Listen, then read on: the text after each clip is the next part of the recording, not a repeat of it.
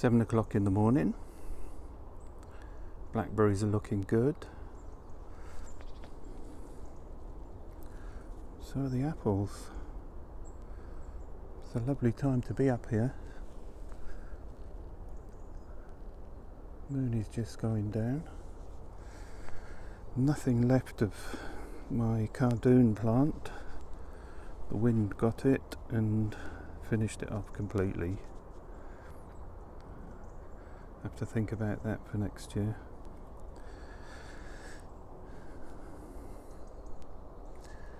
This fruit bed was a bit of a disaster this year, so I'm going to have to rethink what to do with this bed. Got plenty of fruit bushes, so don't really need any more. They look a bit sorry for themselves, but there's a nice space to use. We'll see. Tidied up the loganberries, pruned them all back, got rid of the old canes, and all the new canes are tied in now. It's ready for next year's crop. Loganberries and tayberries, I believe. Very tasty. I gave other allotment holders permission to take the berries because there's so many of them. Sweet corn. It's magnificent. You can see the tassels on the cobs forming. There's a nice one. And I need to net this one. I have netted this one so that it's mainly the magpies that come and eat the cobs, and little mice and rats, but there is this little black cat that comes and catches the mice, so hopefully there won't be too many mice around at the moment. So that looks good, but I need to finish off netting that now.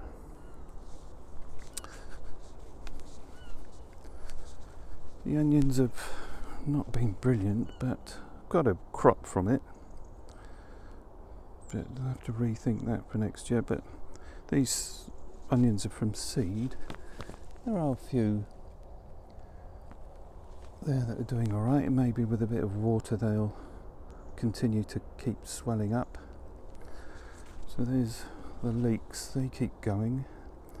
They're not the healthiest because they do get attacked up at the allotment by some fungal disease, but if you're persistent with them, they just keep growing and growing, and in January, February, March they really swell out, and that's when you get the best crop. So they'll be in for a long time now, but it'll be worth it. This is just green manure I put in here to freshen up this patch of soil. Parsnips looking good. Peas are finished, as you can see. I have to take them down and maybe save some of that seed for next year, and have a look underneath there and see if the moles have been at it.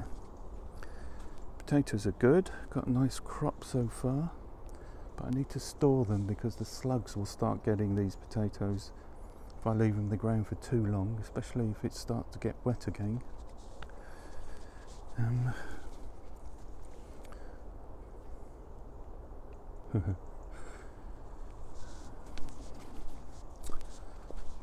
Yep, the raspberries don't look great. I'm going to have to shovel a load of manure on that and mushroom compost and see if they can... There's a lot of fruit on there. The plants themselves don't look great. I know it's that time of year, but there should be lots of new healthy shoots coming up. Don't know what this is. Oh, that's mint coming up here. Just about to flower. Smells lovely, but it's a bit invasive. Strawberries have got rid of all the runners because they take over the bed if you just let the runners run wild. There's a few there coming up. Two red blueberries. That's all that bush has produced is 2 berries. And these 2 are not doing too bad, but the moles have been at them, so I have been doing something about it, so they are recovering, but they should be twice the height that they are. Never mind. 2 bins that are going to have maybe potatoes next year, but they've got green manure in it. Look at that green manure. It's done better than anything that's ever grown in that bin.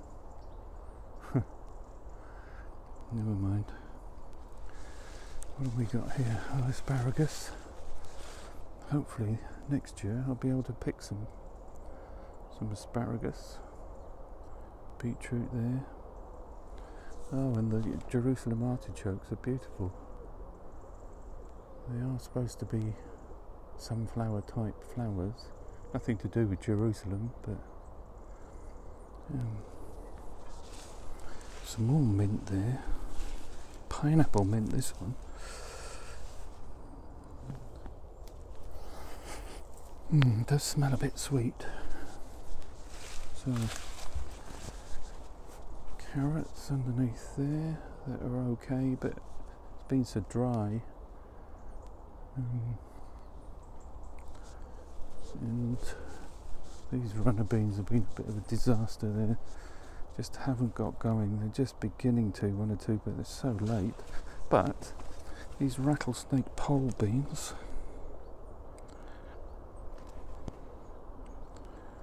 are looking good, and they taste nice, and they're not stringy at all. So even with just a couple of plants, they're producing quite a reasonable crop. So can't complain. Cucumbers have just stopped producing. I've just had 2 cucumbers off those 2 plants, or 3, and then they've stopped producing. I think they're just beginning to get going again. There's my broccoli. And these poor old pumpkins are just beginning to get going, but so late. There you go. Carrots in there, more pumpkins. Morning.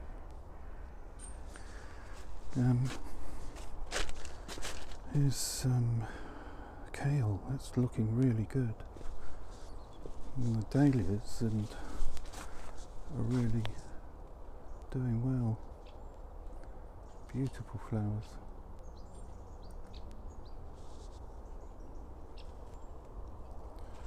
The black currants are finished, so I've taken the netting off that, and the tithonia here.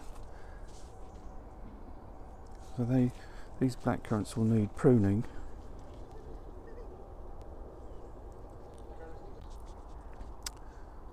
Just had a bit of an interlude, talking to some people who are admiring the dahlias. Sunflowers are just finishing. I think that's probably because the ground is so dry over there.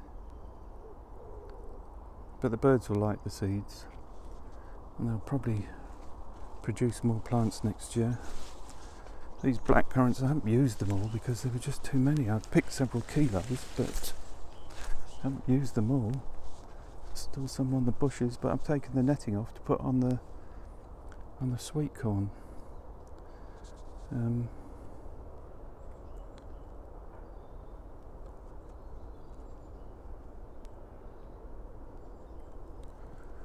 Because it needs protecting. They were admiring them. A heap of mushroom compost that going to have to start shifting at some stage, but there's no hurry.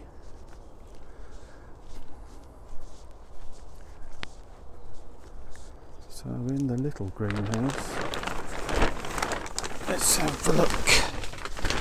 So the Italian cucumber is just beginning to get going, but it'll probably be too late. This Deli Star cucumber is starting to produce again, but still not much. It's puzzling. This one's just beginning to get going again. And I think it's been the moles. They've been terrible in here. digging. Found a great big tunnel down there. But can't complain. We've had lots and lots of cucumbers this year. Tithonia is magnificent. This flower patch is wonderful.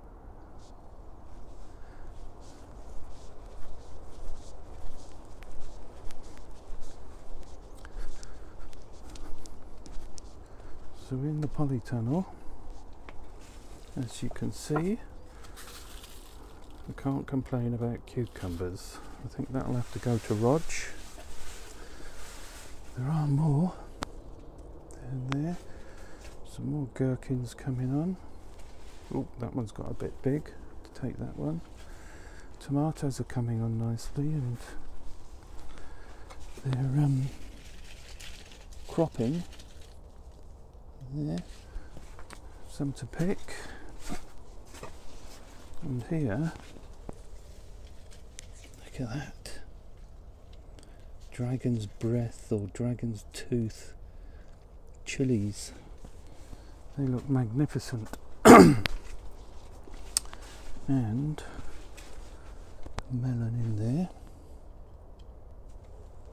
And a melon there. Which is, and some tomatoes. So in amongst that, there may be more melons, but I think there's another one there. Oh, there's two more there. 1, 2. So that's 4 melons at least. Oh well, that's good. Now there has been a report from somebody else on the allotment that tomato blight is starting.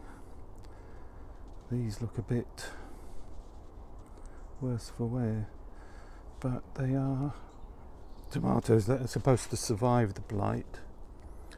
So I'm hoping that even if they do get affected, that we'll still get a good crop of tomatoes. We're not doing too bad so far anyway. So this is not supposed to be here, are you? Get rid of you in a minute. These courgettes are a real puzzle. Look at the leaf on it, but hardly any courgettes.